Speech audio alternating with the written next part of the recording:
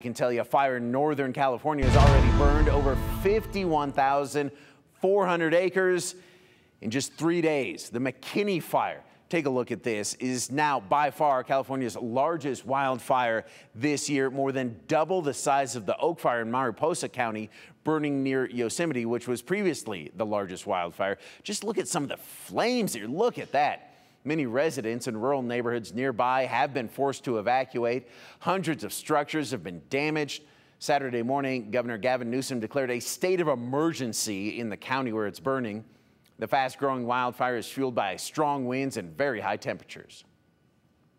Really erratic winds from the start of the incident, pretty extreme fire behavior throughout the entire shift. The McKinney Fire is 0% contained as of yesterday.